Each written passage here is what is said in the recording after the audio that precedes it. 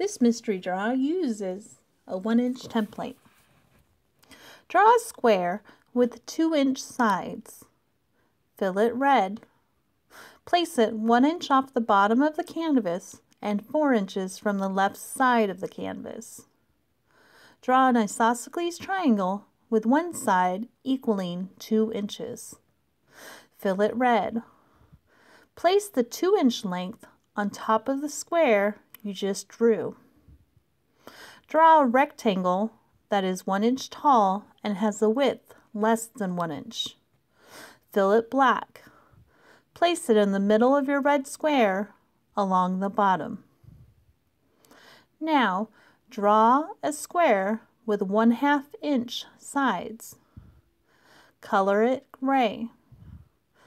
Place the square on top of your red square, above and to the left of the rectangle. Duplicate your 1/2 inch square and place it on the red square above and to the right of the rectangle. Now study your masterpiece.